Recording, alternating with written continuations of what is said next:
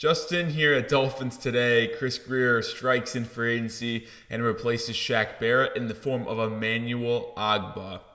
Yes, you're hearing that correctly. Emmanuel Ogbah is re-signed by the Miami Dolphins. So the two sides reunite as Ogbah joins this Dolphins roster and Dolphins defense to be this team's third edge after Shaq Barrett unexpectedly announced his retirement on Saturday afternoon. This is the Dolphins Today. I am Nic Rohloff. Welcome in as we're going to break down everything surrounding the Fins after Emmanuel Ogbah signs and how he fits with this roster. But let me know if you're fired up by Emmanuel Ogbah rejoining the Dolphins by liking today's show. Hit that thumbs up icon to welcome Ogbah back into the fold.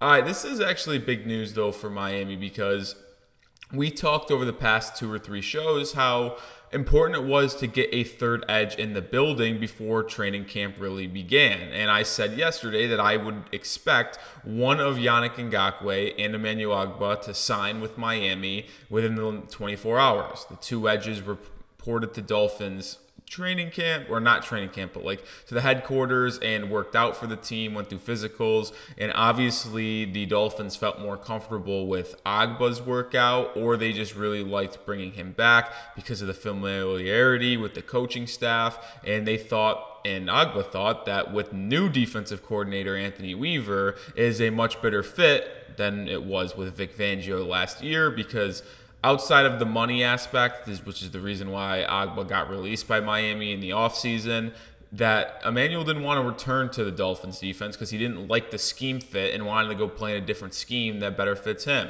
But Chris Grier must have sold him. Ogbah must have realized, okay, with Anthony Weaver, this fits me much better now, and I think I could be good here as that third edge. And he was good here in his career for the Dolphins. I mean, he played the last 4 seasons in Miami. We know what he did in the first 2 years, having 9 sacks in each of his first 2 seasons in 2020 and 21. He got off to a really hot start as a Dolphin edge rusher. Then with the combination of injuries, Jalen Phillips coming onto the scene, Bradley Chubb getting traded here, Ogbah kind of just took a step back, only had 5.5 sacks last year, which was a decent bounce back after only having 1 sack the year prior. So Ogbah was able to bounce back in a big way, if you just say how bad it was in 2022. But I am bullish on Ogbah's ability to potentially resurge in this Dolphins defense. Like, listen, is he going to be some stud 9 sack per guy again? Probably not, right? And I'm not asking him to do that. All I'm asking him to do is really give me that 5.5 to 7.5 sack range in that third department, because people, and myself included, have not talked about Calais Campbell enough in this puzzle that is the Dolphins defense. Yes, he is going to be projected to be playing alongside Zach Sealer on the interior of this Dolphins defensive line, but he has had the past of playing edge, whether it be in his early days at Arizona or Baltimore, Jacksonville. It doesn't matter. Like, he has played edge in the past, and he did so last season a little bit for the Atlanta Falcons. So when you start mixing Calais Campbell into the equation, well, then now you have a much more well-rounded edge group. And that could have been still said when Shaq Barrett was still on this team, but maybe that's what the line of thinking was from Chris Grier in bringing back Emmanuel Ogbah, because they know the person, they know the work ethic, they know how he fits in this locker room, and they're just like, well, maybe we'll take the less productive at this point in his career Emmanuel Ogbah over Nic Rohloff, because we still know we have Calais Campbell in this building that could really get after the pass rusher or the quarterback from the interior or on the exterior. And Ogbah is a really good guy, according to all beat reporters. They really enjoy talking with him. The Dolphins enjoyed having him in the locker room, so it's not a shock to me that they elect to go with the person they know. But that also helps the development of first-round pick Chop Robinson and Mohamed Kamara. It does, and Ogbah's going to have to really take them under his wing, considering at least Jalen Phillips and Bradley Chubb aren't able to participate in team activities at the beginning of camp due to them being on the PUP list. So if Chop Robinson and Mo Kamara need to get some talking to or veteran leadership, during drills or be talked through drills by a player rather than a coach, Emmanuel Ogbah can be that guy.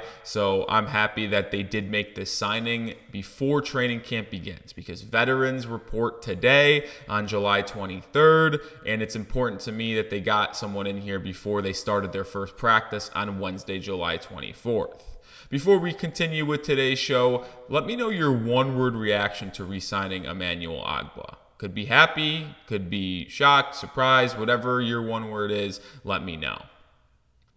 Yeah, so let's continue here with potential rumors after the signing of Emmanuel Ogbah, because we've talked in depth about his fit on this Dolphins defense, but there's still a lot of questions that need to be answered surrounding the Fins as training camp does open on Wednesday. The reason why it was important to get this done is so they can focus on some other potential things that need to get done as well. Obviously, a Tua Tagovailoa extension needs to get done. Could they go potentially sign Greg Van Roten? We've talked about him in the past. He visited with the New York Giants on Monday before they open up training camp here very, very shortly. I don't know if Miami's going to go out there and go sign Greg Van Roten in the next 2 or 3 days. Maybe they'll give it 2 or 3 weeks in training camp, and if Van Roten's still on the board, maybe that's when they go strike for a right guard. But to me, it feels very likely that Chris Grier and this Dolphins organization is going to wait and see what they have at right guard. They'll let Lester Cotton,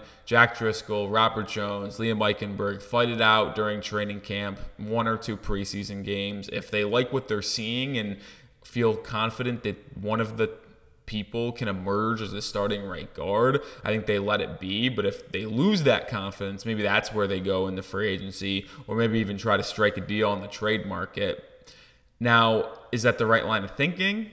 That's a different question, because I think that Greg Van Roten is so much better than any of the guys the Dolphins have on their roster. It would behoove Miami to get a deal done right now and bring Van Roten onto this Dolphins roster going into training camp, but maybe Chris Grier feels a different way. And then obviously the Tua Tagovailoa stuff is interesting. We see Jordan Love holding in. You wonder if Tua is going to do the same thing. He did that with minicamp, where he did not participate in 11-on-11, did some 7-on-7 stuff, did team or single position group drills, but did not participate in 11-on-11 stuff. It doesn't seem like they're close to an extension, if we're going to be honest. All reports have indicated that the two sides don't really feel like they're going to get one done before training camp, and that was always the soft deadline set, it felt like, and it always looked like they were going to get it done, because a month and a half ago, people were saying that both sides are in a good spot, they're progressing, and there was optimism around the league it's done, but it just never did. And then optimism went down, as Jeremy Fowler reported. Doesn't seem like the Dolphins are offering what Tua wants. It also feels like Jordan Love is dangerously close to an extension, which obviously impacts Tua, because Tua's had more success than Jordan Love in the NFL, and Love is about to get paid. So if he gets paid more than Jared Goff or in that Trevor Lawrence department of money, well, why wouldn't Tua get what Jordan Love has got? So it's always a tough thing to see your peer get paid when you're looking to get paid.